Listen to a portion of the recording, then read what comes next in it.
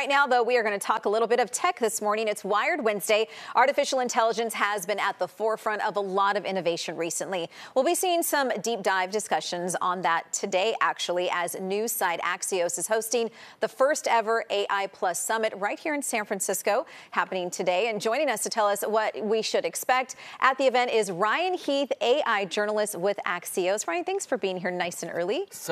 Such a pleasure to be here with you live. I know, and you're in person. You're not an AI. Exactly. We want humans at the center of AI, so that's the spirit we're bringing to the summit today.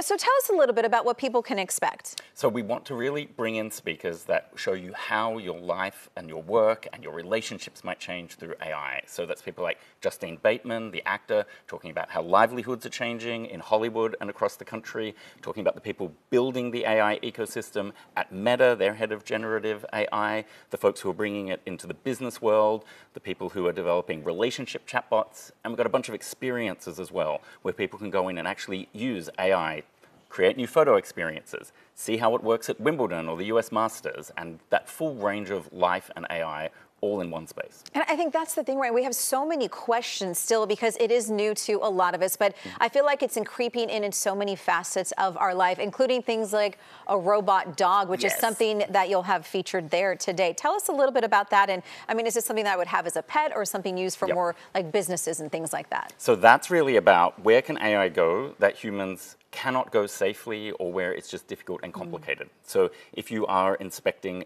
the underbelly of a plane or some other cramped space where there is a HVAC system, for example, you don't want humans going in there risking their life. So how can we get AI that helps humans? And so this one is called Astro Jetson, the robot dog, and we're going to go see him jump up on stage. We're going to get the audience to deliver commands to the robot dog and have them actually interact and see what that is like as an experience. I mean, it's fascinating just looking at some of this video. It doesn't look super fluffy and friendly, but I do see the advantage of going places where maybe you as a person don't want to go in if it's not safe or interesting. The Jetsons definitely were one up on us early on for sure. Tell me about other things that people are really concerned about. We talk a lot about music and how that, AI. We just had a story about Bad Bunny, who has a song, that's getting very popular on Spotify, but he didn't even sing it.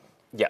So some artists are very happy with that. They want people to go and create new things with their content, but often that isn't licensed. So there's no compensation coming back to those artists. So we're now starting to see tools develop where people can essentially protect their artworks by poisoning them to stop other people using them inside their AI models. We're going to see licensing regimes, a bit like Spotify in music, but for AI-generated art and other content. So it's all going to move in a positive direction. But the question is, will people have some of their income taken away before those new systems come into place?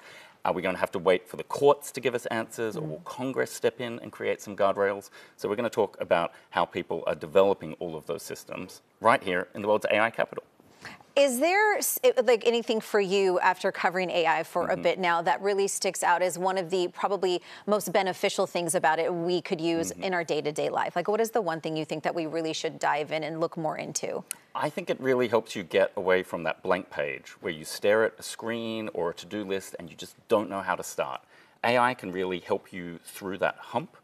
But we have to think of ways where it makes us better as humans or delivers sort of proper outcomes for us. We don't want AI replacing humans. So I think the key is really, how do we have human-centered AI? And if we can just think about that from the beginning, we'll end up with things that help us instead of replacing us. If it does my laundry, Ryan, I will be very happy. There you go. That was the right answer. That's what we need. Yeah, I look forward to that for sure. We appreciate you coming in person today, and good luck today at the summit. And I'm sure it'll be very interesting to see what people get into and learn about. Thank you.